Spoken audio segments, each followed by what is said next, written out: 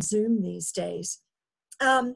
So I want to encourage you for the moment to mute your microphone if you have not already done so.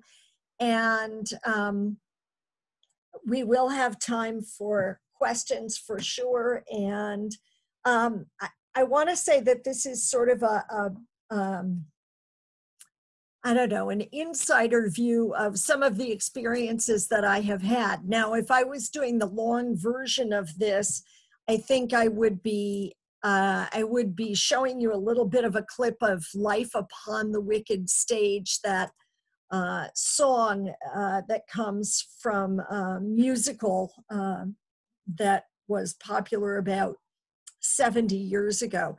But what I'm going to do is just sort of give you a sense of some of my experiences. And I start with this. I want to make sure that you can see my screen.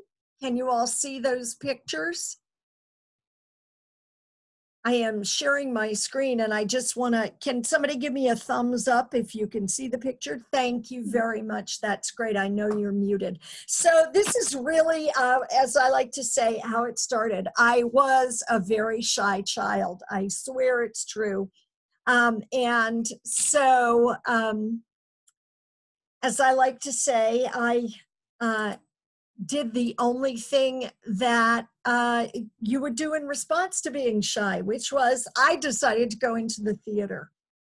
This is a picture of me in my undergraduate college a cappella group, the Sagettes. This is me right here, if you can see my cursor moving back and forth.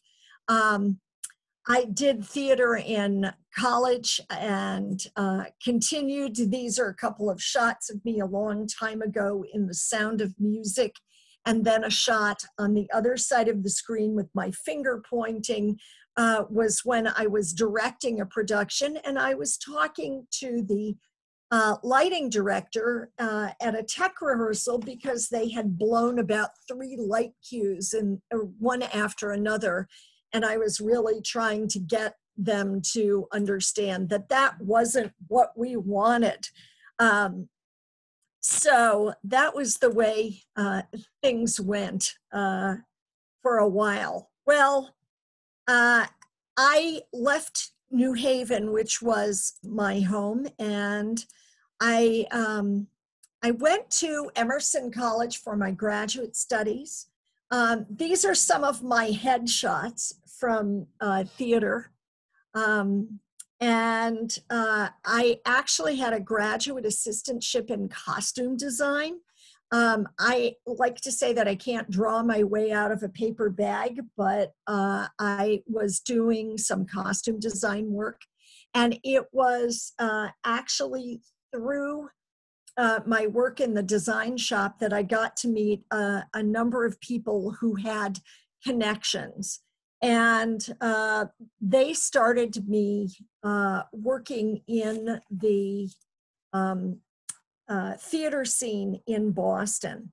And it was there that I met several people who were terrific professors at Emerson. One of them was a guy who started his career with the Living Theater and La Mama Ensemble.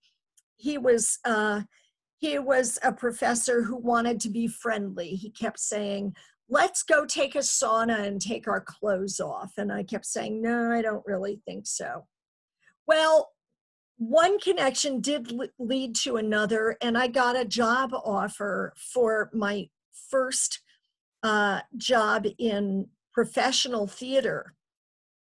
It was helping audition actors for a musical with a particular focus.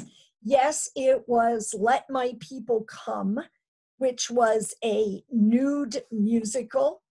And my job was to talk to the actors after they had done their singing or their audition and to take them over to the side, and they would take their clothes off and I would take a Polaroid picture of them.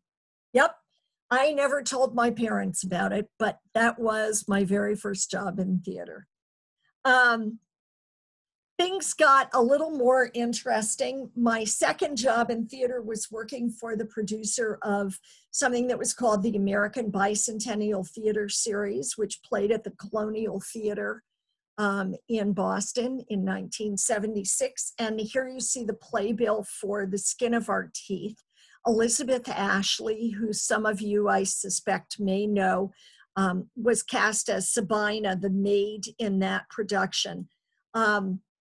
The producer of that series told me right before the cast arrived for rehearsals that he wanted me to go out and get some Coke for Elizabeth Ashley. And I said innocently, okay, do you think she likes bottles or cans? And he looked at me and said, no, you fool, not that kind of Coke. And he told me that I was supposed to go find the local drug dealer who was working in the theater district in Boston.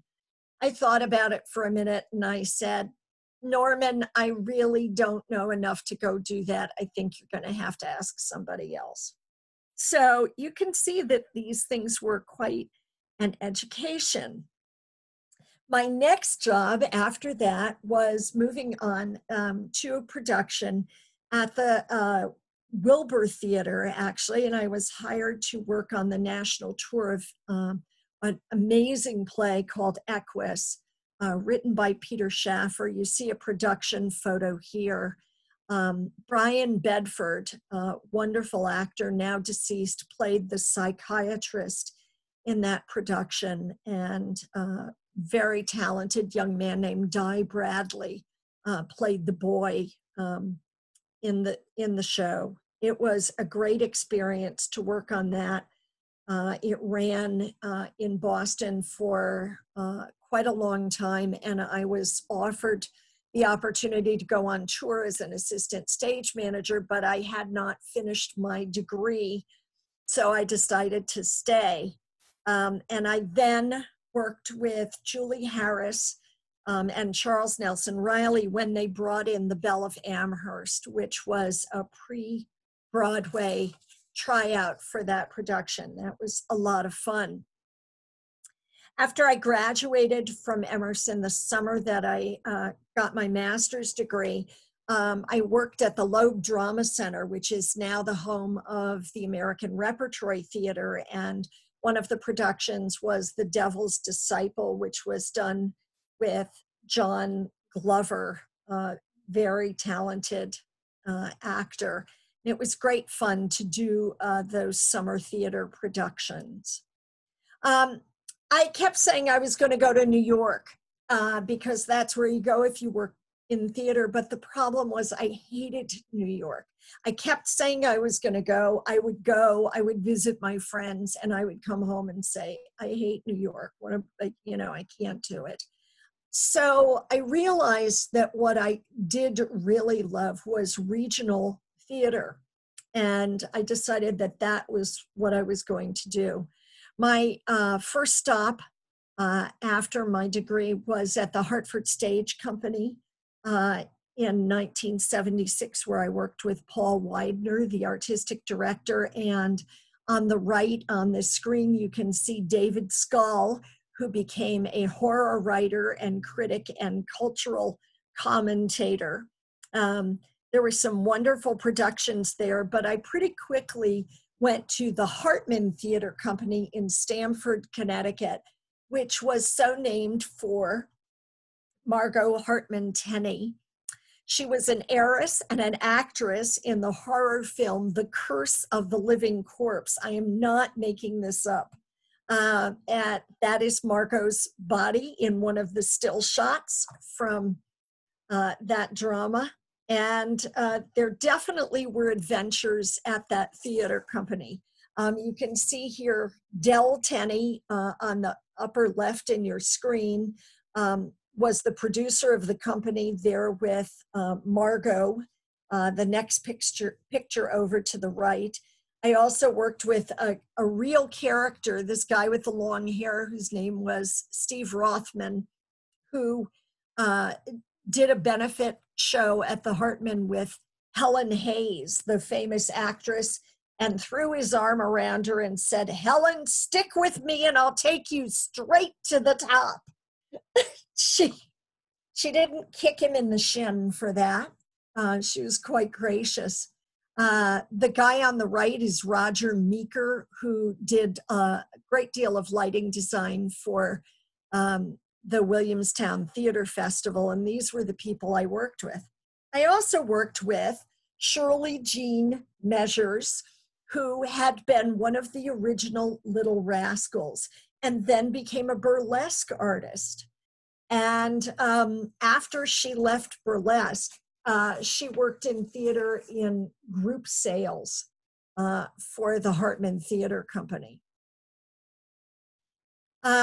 One of my most interesting experiences was working with Kate Mulgrew, who was perhaps best known as first female commander of the Starship Enterprise in a production of Othello, Shakespeare's Othello. You see her here in a promotional photo with Ron O'Neill, who had been the star of the cult film Superfly, playing that role.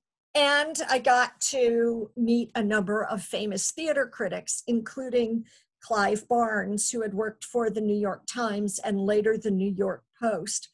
I used to have to drive into New York to pick up critics and bring them out to Stamford. Sometimes we sent a limo in, and I would ride in the limo and pick the critic up and then bring them back out. And one of those times, the ride became quite interesting because Clive decided he was going to be my new best friend. So I ended up sort of fighting him off in the back seat of the limo. Not what I had expected.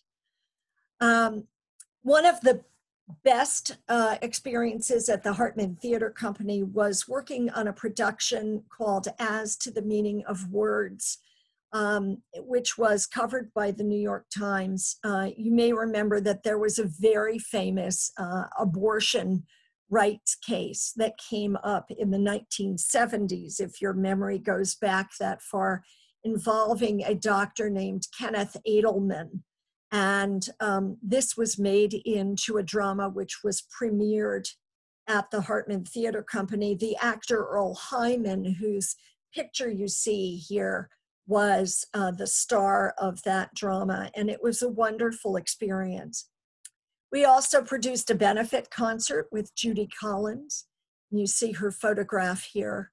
It was a great time to be working. But I was invited to join the staff of the Yale Repertory Theater next, and I went back to New Haven and was privileged to be able to work with Lloyd Richards, who had been the first Black director to work on Broadway when he had staged A Raisin in the Sun by the playwright Lorraine Hansberry. And Lloyd was an amazing artist and came to Yale after Bart Giamatti had a falling out with Robert Brustein, who took all the records and all the materials of Yale Rep and took them to Harvard to start the ART. So I came in with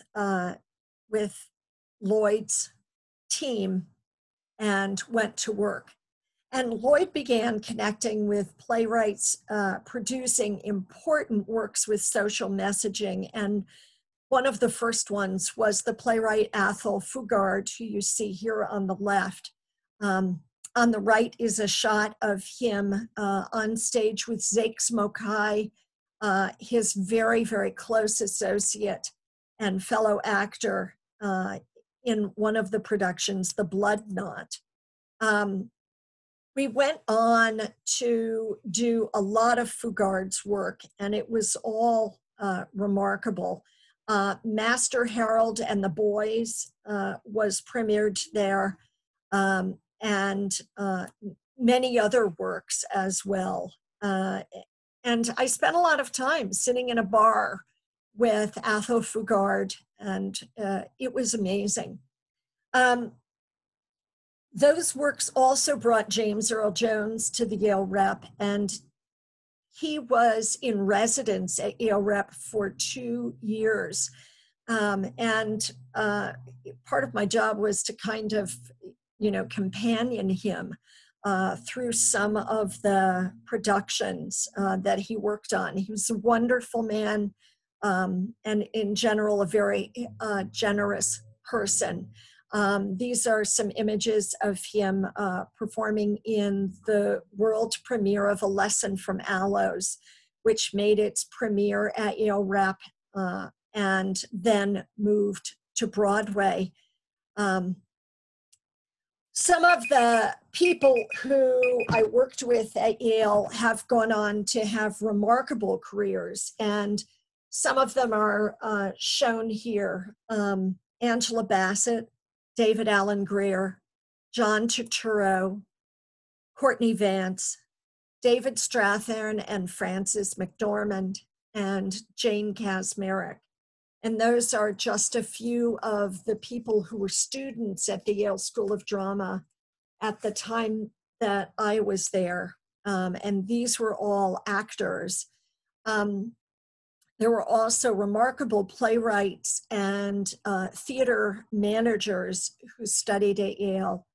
And they include a couple of the people pictured here, Alex Witchell, who writes for the New York Times, and Susan Solt, who is at UC Santa Cruz. Documenting the productions, I know that I'm at about 15 minutes, I will just say, and I'll take just a couple of minutes more, and then I'll pause for your questions. Documenting the productions was essential. I was fortunate to work with Jerry Goodstein, who, as you can see, took this iconic shot, which I suspect many of you have seen, of Donna McKechnie in a chorus line. Jerry has become a good friend, and I am still in contact with him. Among the playwrights that came to Yale after that first year were August Wilson. And August Wilson premiered a number of his works at Yale, and Lloyd Richards worked on those. And here you see on the right a shot of James Earl Jones in the original production of Fences, and also images here of The Piano Lesson and Ma Rainey's Black Bottom. I will just quickly show you a couple more images from that time. These are all images of James Earl Jones in Fences, in A Lesson from Aloes, in Timon of Athens, and in Hedda Gabler with Diane Wiest. The other thing that I just wanted to mention is that Yale staged the US premiere of other works, and this was an attempt at flying by the Bulgarian playwright Yordan Radichkov. It was about a group of men who see a barrage balloon flying over the countryside, and they grab it and then go up in the balloon to have an adventure, which really shows them something about freedom for the first time. The image that you see on your screen, I'm over here sitting on one of the balloon seats. We took this as a company photo. It really captures that spirit of adventure that was part of my time at Yale Rep. I will say that I will hold dear those experiences with Lloyd Richards forever. I left Yale Rep after several years and went to become the director of cultural affairs at the City of New Haven's administrative offices, and I worked with Mayor Biagio DeLito on establishing a sort of cultural awareness in New Haven. I got to ride on an elephant, which damn near killed me. I also had a radio show while I was there, interviewing various people. I brought various cultural elements to the city of New Haven. which were wonderful. And we reopened the Schubert Theater. We had a huge star-studded production to do that, the Schubert being where lots of Broadway shows tried out. And we started the New Haven Jazz Festival with major jazz performers, which all these years later is still going and is one of the top outdoor music events in the country. It was after that time that I left to join the Unitarian Universalist Association and the staff when Bill Schultz and Kay Montgomery reached out to me to do that. And there are more stories there, but that is for another day for sure. So with thanks to you for listening to my fast tour through life in the theater and the arts, I'm very happy to answer your questions or respond to your comments. Thank you, Debbie. So we are going to do, if you have any questions or comments, Debbie, please raise your hand in the participants emoji or list. You will see the raise your hand. So we have a question. You bet. Judy Cole, would you like to? Yes. Hi, Debbie. Hello. I wanted to say this was so enjoyable. Oh, thank you. And compliment you on how the graphics just flowed along, and they seemed to fit the screen perfectly, and they were also clear and fascinating with all the different photography and graphics with the playbills and everything. So it was terrific. Thank you, Judy. Thank you so much. I appreciate it. Elizabeth, you have a question? You mentioned that when you were at the Yale Repertory Theater, there was a period of time where I'm assuming you said one of the members, the lead members, took all of the materials and went to lead and start another repertory theater. What was involved in starting from scratch? You said we just went from there. What was involved in that? Thanks for asking that question, because indeed that was a time. Yes, it was Robert Brustein who and his group of people, which included Jan Geit, who had been doing promotions and marketing. And they literally took everything. I mean, everything. Well, it was just like starting a new theater company. I mean, honestly, that was kind of the way it had to be. Yeah, I remember arriving and opening file drawers, and there was like nothing there. And I walked down the street to Lloyd's office, and I walked in and I said, well, there's nothing here. And he said, well, I guess we're going to start from scratch. And I was like, okay, great. What could you do? I mean, it was, I have to say, this is I was going to say that this is cheap of me. This is small of me. I have held something of a grudge against Robert Brustein all these years, which I should not do. That is not noble of me to say that. But I just felt like it was so rotten of them to have done that. But of course, they were furious with Bart Giamatti. So, I mean, that was their revenge. Ruth Rose, you're next.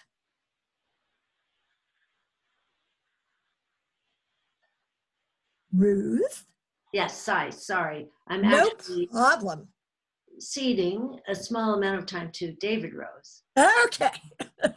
So I think you know me well enough to know that I like mostly the dirty gossip. And I was an undergrad when Brustein's whole entourage came up to Cambridge. And of course, it was the best thing ever because Harvard had nothing. And I always wondered what the fight was about with Giamatti. What happened between Giamatti and Brustein? I honest to God, I don't know. I know a little bit. I know that Giamatti.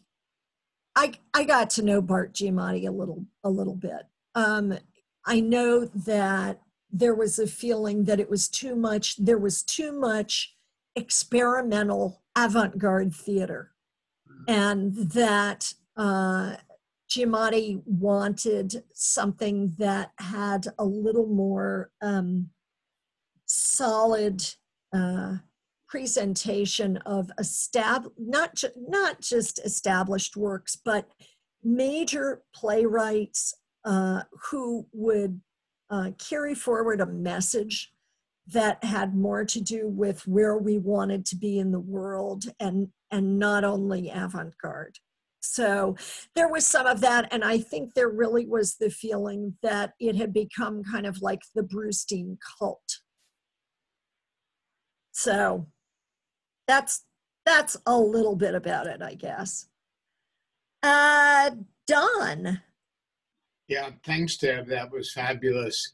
Thanks. I could ask you a whole bunch of questions, but I limit myself to 1.5 connected questions. All right. The question is, do you miss that life, and can you imagine ever going back to it? Yeah, right. I'll tell you something. I have, honest to God, I have up in the attic in a garment bag, I have this gorgeous silk taffeta gown that I wore at the reopening of the Schubert Theater. And in my closet, I have the shoes that matched. I mean, it was gorgeous. And I have a couple other evening dresses like up there. They would be now like vintage things. And every so often I sigh and I think, I had this sort of glamorous life. But then I remember that I married the guy that I love, and that I have this wonderful life now. And that's worth much more to me. And I know that sounds smarmy, but it's true. There is a connection between theater and religion. I just have to say that. I mean, those two things are not totally disconnected, and it's not just about the arts and letters. There are some similarities and transferable things. But the other thing, Don, truly is that, I don't need to tell you this, you're a playwright. It's an abusive life. It's really hard. And it can just be the worst meat grinder in the world, and it can eat you. And I used to, and I still do sometimes, talk to people who want to go into the arts as a career. And I talk about it like we talk about ministry, that it's a calling. And one of the things I say to them is, do not do this unless it is truly the only thing you can imagine doing with your life, because otherwise it will just eat you alive. And I believe that. Thank you. Let's see. We have David. Dave, yes, please. Can you unmute, Dave? There we go. There you go. Deb, yeah. The very beginning of your talk, you talked about how you were sort of transformed by acting and what that did for you. I immediately harked back to the days. I never was bitten by the acting bug, although I certainly enjoy plays and value them or whatever.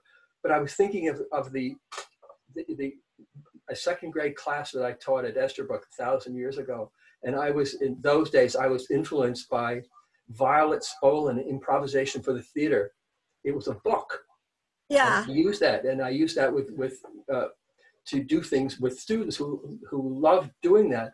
But what I can think of two examples. One was with that second grade class, and another with a 5th grade class I wasn't teaching, where there was particularly a boy in that second grade class who was painfully shy. and also going through his mother was also very ill and died not long after that. So he had a lot going on with him. But you literally put a paper bag over his head and can turn it into a mask. Yeah. And he was released. It was like, yeah, there was a new person there. It was just, yeah, it's fantastic. interesting, It was so isn't it? remarkable. Right. One of my professors at Emerson, this was, I mean, I remember it well, standard stage diction was the class, and we had to do speeches. There was a lot of Shakespeare going on, and he was not liking, he was after me because I had too much hand movement and body movement and not enough voice. And so I remember this was a speech from Richard III. He made me get in a trash can and do the speech in the trash can, down in it, because he wanted the characterization to come out through my voice. And it's interesting how when you put a mask on or you do these things, you know, different stuff can come out. Don, you're back. Or, Okay, go or ahead. Helen. Yes, Helen. First of all, it's wonderful to see the early pictures of you, and Abigail looks so much like you. I just can't believe it. Yeah, That's right. really nice. Thanks. And Thank you. I mean, it was fascinating, the different parts of it. But what was James Earl Jones like? I mean, he's somebody that, you know, I admire tremendously, and so and Yeah. it must have been wonderful to have that experience. So he was wonderful. I mean, he is in so many ways a very generous man. You may know that he is or was a stutterer, and he has worked very, I mean, you think about it, it's one of the world's greatest voices, and he has worked so hard to cultivate that voice. And I remember being with him when he had agreed to do a voiceover for, I don't know, it's some ad or something, but I was with him. And he was exhausted because we'd been rehearsing a show, and you could see the stuttering coming out, and he had to really work at it.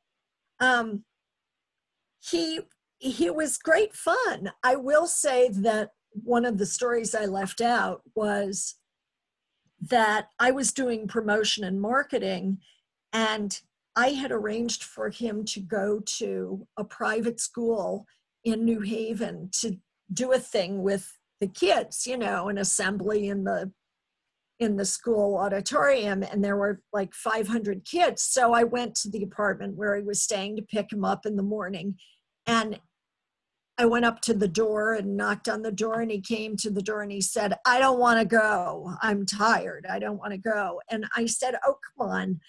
And he was pretty ornery, and he got, you know, annoyed, and he said, "No, I'm not going." And I thought to myself, what the hell am I going to do? And I finally got really pissed off at him, and I said, "Listen, damn it, there are 500 kids sitting in an auditorium right now, and they are waiting for you to show up, and you are going to do it, because it is not fair to those kids to not show up. Now get in the car." And afterwards I thought, oh my God, what did I just do? He got in the car and we went, and I thought, oh God, you know, and then I was like, oh, I'm going to get fired. This is going to be terrible. But nope, he was good. And he was fabulous with the kids. That was one of the very few times when I ever saw that kind of attitude coming out. I mean, mostly he was a real gentle man, and it was a real privilege to work with him. All right, Elizabeth. Yes. You shared now a few stories of your interactions with actors. Yeah. Some of them referring to wanting to be your best friend. And now here is one that's referring to basically you needing to show authority in that position. Would you be willing to say a little bit about what it was like to be a woman in it sounds like a repertory or an experience where all your bosses were men and all the people you were reporting to or in charge were men? And do you think that's changed? Oh, yeah. Yeah, well, you've asked the question. Well, so I said a little bit about this. You know, I told you that I got jumped in the back of the limousine by Clive Barnes. It was it was a pretty tough environment. My first job at Hartford Stage, I overheard the managing director of the company saying in a really nasty way after I'd been there about a month, I don't want to have any dumb little girls working for me. And he was referring to me. And I really was offended by that. You know, I will also say that at Hartford Stage, they made it clear to me that they wanted me dressed nicely, preferably in a low-cut dress on the night when the critics were there to soften up Malcolm Johnson, the critic for the Hartford Courant at the time. And that was like really common. I mean, I was always being told to dress in certain ways and, you know, wear particular kinds of clothes and, you know, makeup and, you know, play it up and that kind of stuff. And of course, the reality is, I mean, I did some of that, and that was just kind of the way it was at that time. But I got more and more frustrated with it. It was a tough atmosphere, I would say, for young women, and you really had to be able to kind of persevere through that. And there was the behavior then, you know, you could see how it led to the Me Too movement, honestly. I mean, it's just some of the stuff that went on was just outrageous as I look back on it. So, yeah, it was a different time. Well, thank you, Debbie. It's already 5:10. Yes, right. We've gone over. Well, you've all been really, really nice to hang in there. And it's been just delightful presenting this. Thank you. And, you know, if you have any other questions that you want me to respond to, I am more than happy to do that. It's really a pleasure to be with you. I wish I got to see you all more, but thank you. Thank you very much. Thank you, Debbie, and thank you, everybody. Thank you. Bye.